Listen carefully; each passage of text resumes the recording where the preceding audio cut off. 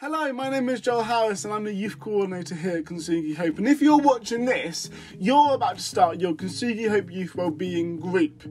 And I know you're thinking, what on earth is that? What am I being told to come to? What even is Kintsugi, Kintsugi? How do you say it? How do you even spell it? I don't know. But this video is here to explain to you a bit about the groups, a bit about what this is all about, and hopefully to make you kind of understand a bit more what's going on. So let's start with the word, Kintsugi. What is that? What is Kintsugi? Well, Kintsugi is a Japanese art form actually. So in the UK, when we break a pot, we super glue it back together and we try to hide the cracks. In Japan, they put gold powder in the cracks and then glue it back together. They make a feature of the cracks. Arguably, that pot is more beautiful. Definitely that pot is more unique. So Kintsugi Hope is all about looking at life scars, looking at what we've gone through, the hard times we've gone through and going, actually, that was hard. But my scars are something I shouldn't be ashamed of, I shouldn't be hiding, but I should be proud of. Because I've got through that and I've learned things for that. It's understanding that your story is unique and your story is beautiful. So Kintsugi Hope Youth Wellbeing Group is a time where you guys come together and you chat about your well-being, you chat about your mental health, and you have real and honest conversations about topics a lot of the time we don't talk about. So it's a 6-week thing or 7-week, depending on what your youth leaders decided. And the core topics are honesty, anxiety, depression, perfectionism, shame, and anger.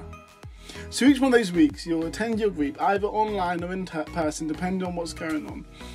And you chat, you come and you have an honest conversation about what's going on. You be vulnerable. If you're nervous and if you're like, oh no, I don't want to talk, it's okay. You don't have to talk at the start. You can just listen and take it all in. And when you feel accepted and when you feel loved, you can start talking about your story.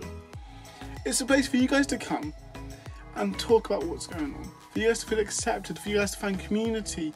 And how we've done this isn't just like a video like me talking, but it's done through 7 different learning styles. Because you know, we all learn differently. Some of you are like, oh, I love it when someone talks to me. Others of you are like, oh, I love it when I can create something. And others are like, I like watching a video. So we put all of these into these wellbeing groups, so all of you can take something. So why should you do this? Why should I spend my evening doing this? Well, in these groups, you're going to gain bigger friendships. You're going to gain stronger friendships, real friendships. 2, you're going to learn things that will take you through the rest of your life.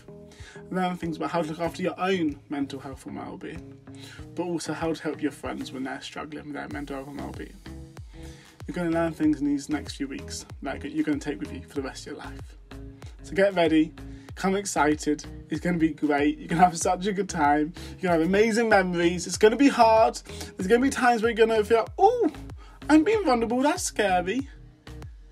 But it's also incredible, because when you tell people what's going on, you can find life and you can find freedom. So have a great time. I'm looking forward to hearing all the stories and we're cheering you on. God bless.